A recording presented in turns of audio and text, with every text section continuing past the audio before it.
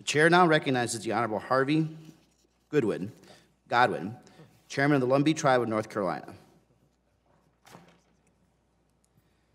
Thank you, Chairman Gallego, Ranking Member Cook, and members of the subcommittee. My name is Harvey Godwin, Jr., and I'm the elected chairman of the Lumbee Tribe. On behalf of my people, thank you for this hearing on the Lumbee Recognition Act and for allowing me to testify today. We appreciate the courageous work of our champion representatives Butterfield and Hudson and other members of the North Carolina delegation who have co-sponsored our bill, including Representatives Dan Bishop, David Price, and Alma Adams. We are grateful as well for the support of the great Governor and Honorable Roy Cooper of North Carolina and the North Carolina Indian Commission, which is represented by Executive Director Greg Richardson, who is here in this audience today to support us. We are supported by both of our North Carolina Senators, Richard Burr and Tom Tillis. Senator Burr has written a strong opinion editorial about why congressional action to extend full government-to-government relationship to the Lumbee Tribe is critical. We are honored to have such strong bipartisan support from our home state. We also thank Representative Don Young and Betty McCollum for their sponsorship of our legislation and for their longtime support of our tribe. The Lumbee people are thankful for the support of other tribal nations and organizations, including several members of the United Eastern and South Tribes, or USET, for their courageous support of H.R. 1964 and the Baltimore American Indian Center. Mr. Chairman, if you would allow me, I would like to offer letters of support and resolution to be put into the record.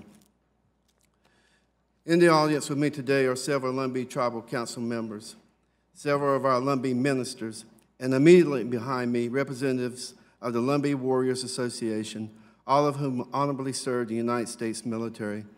I will ask you to allow me now to ask these individuals to stand, the Lumbee Warriors, and all veterans in the audience, and be recognized.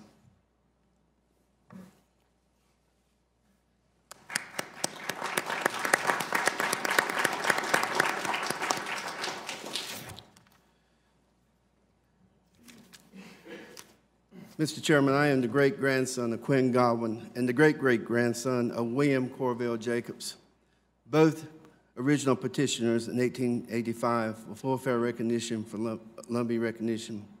131 years later, I'm the 19th Lumbee tribal leader to come before Congress for justice and equal treatment. And I hope that my children and my grandchildren won't be here in the future doing the same thing that I'm doing today. As mentioned before, our tribe is located in rural southeastern North Carolina, Robeson, Hoke, Scotland, and Cumberland counties. In 1887, a normal school was created in Pembroke, North Carolina, for our people to teach ourselves to be teachers. And today, that same institution is University of North Carolina at Pembroke. The Lumbee Tribe Culture Center is where we have all our cultural observations, and it is welcomed for our youth and for our elders and people and our members who have substitute opioid abuse.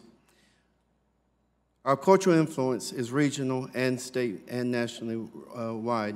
War Paint, our host drum for the 2018 powwow at the Eastern Bound Cherokee, it was an honor for them to be there, and it was an honor for us to have them there.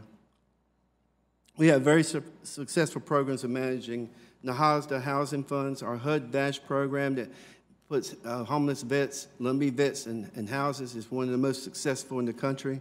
We have our energy program, our Boys and Girls Club, where we have 7 Boys and Girls Clubs with 600 youth every single day, teaching them about our culture, helping them to do better in school, tutoring them, and mentoring them by professional people who come in and as mentors to help them every single day. Our people are elected officials, state and local, entrepreneurs, doctors, lawyers, ministers, teachers, and farmers, and many other professions.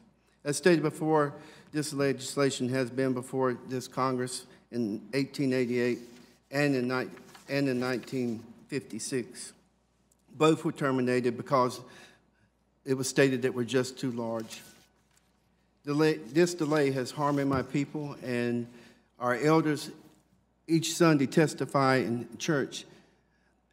When will we have full federal recognition, and when will we be recognized in my lifetime? Our youth have inadequate schools and health care, and they're still looking for the same thing. Our vets who serve our great nation every single year since 1888 in every conflict or come home to a second-class tribe that's recognized as a second-class tribe because of the lack of full federal recognition and defending the very government that has us labeled as second class.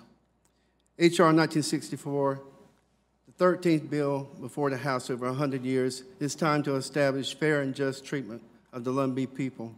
We have full faith in this subcommittee that you'll do the right thing and for once and for all recognize us and cause our people to have a fair place on the playing field, a full fairly recognized tribes in America, and correcting this historical injustice. Thank you for your time today, and I'll be glad to answer any questions that you may have.